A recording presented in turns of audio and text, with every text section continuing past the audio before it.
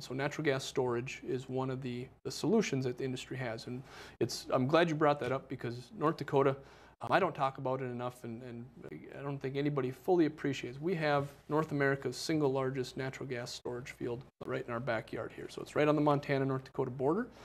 It interconnects with our existing natural gas system. If we can pull up that map, I'll explain how that works. And so you're thinking of the one with the storage area in the southwestern part of the state. Yep, the residue. And the pipelines, and you said it's the largest in the world or in North America.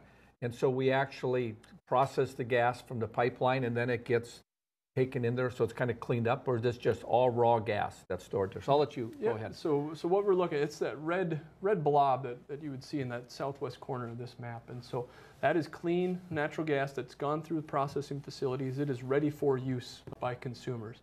And so that pipeline network you see, some natural gas is coming down from Canada on that yellow northern border pipeline. We've got natural gas that comes from the Rockies, the Wyoming, Montana area towards that storage field, as well as North Dakota natural gas, using that infrastructure that you see to move natural gas in there. So in the summertime, they're moving those natural gas molecules into that storage field. They're holding it there temporarily until the demand picks up.